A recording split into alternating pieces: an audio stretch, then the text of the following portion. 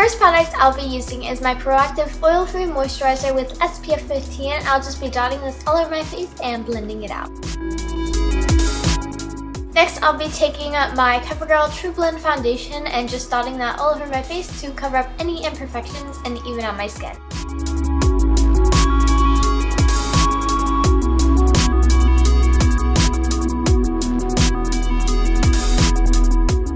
Next, I'm taking my Maybelline New York Concealer, Fit Me Concealer, and dotting this under my eyes. And if you already have pretty good skin, you can skip the foundation and just use concealer.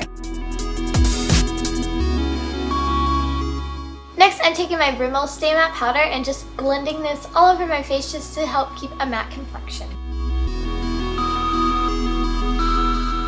Next, I'm taking my e.l.f. Eyelid Primer and putting this on my eyes and then blending it out.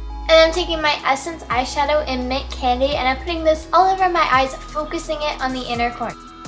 And then I'm taking this Jane Izine in Perfection and I'm putting this on the outer corner of my eye.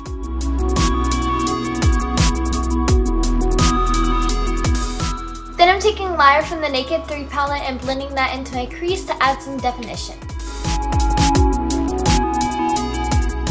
Then I'm taking this little Revlon single and putting it on my inner corner to help highlight. Then I'm taking this purple liner from a brand I do not know how to pronounce it, but I'm putting this on my hand and then I'm taking this little brush and I'm putting it on my under eyes just to add a pop of purple.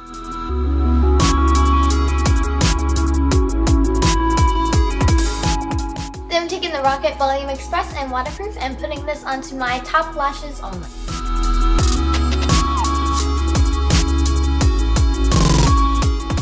Then I'm taking some Vaseline and putting my lips, and I'm taking this reddish lip liner and putting it on my lips, not necessarily filling my lips completely, and then adding some more Vaseline on.